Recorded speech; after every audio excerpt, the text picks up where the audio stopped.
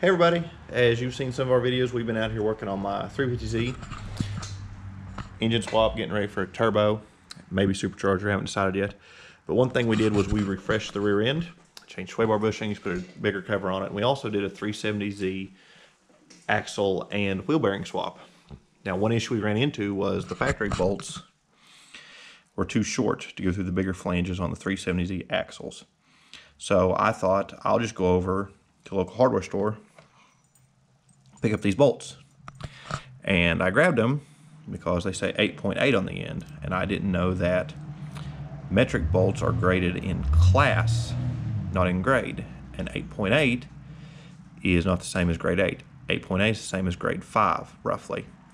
So we put these in, and when we put 70 foot-pounds of torque on them, it started chewing them up, it started spitting out the washers, started pulling the threads. I actually broke 2 of them and bent one with just 70 foot-pounds of torque. So we realized what we'd done. Then we went to class 10.9, which is supposedly the equivalent of grade 8. Well, we put them in, went to put 70 foot-pounds of torque on them. As you can see, it split the lock washer, started chewing up the nut, and started chewing up the threads. And we actually broke one of these too. So then we ran into the issue of, well, what do we do? So we went to Fastenal, and Fastenal doesn't have, if anybody's ever dealt with Fastenal, their metric selection is garbage. So I actually had to get online and order these. These are 35 millimeter, grade 8, same as the factory.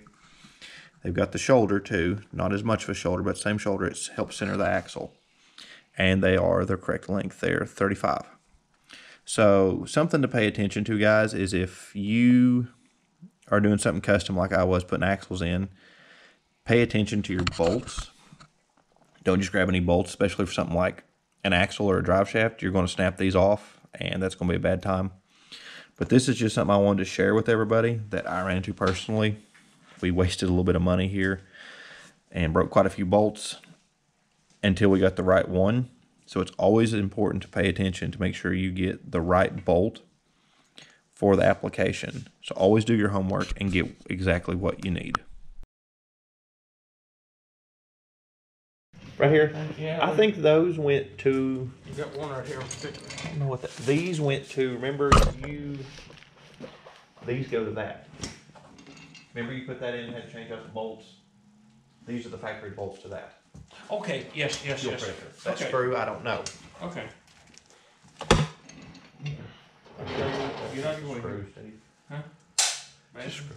I don't know. It doesn't look good. Head. I use traction. Yep. All right. You're good.